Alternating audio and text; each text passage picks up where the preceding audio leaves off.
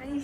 Hello Sarah, you're here part of the 3-day graffiti workshop at the LI Theatre. Yep. Can you tell me, what was it that interested you on coming and attending? Well, what interested me was I've always wanted to know how to do graffiti, and this seemed like a really good opportunity for me to gain some new skills in this art.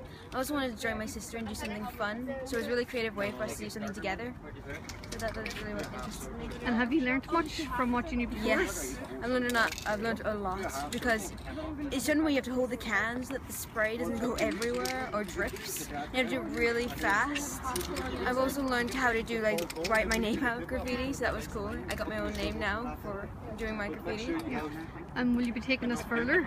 Yes, I will definitely try to improve and maybe do the workshop next year and go back and show them my new skills that I've gained, and so I can improve. Yeah. And have you had fun with your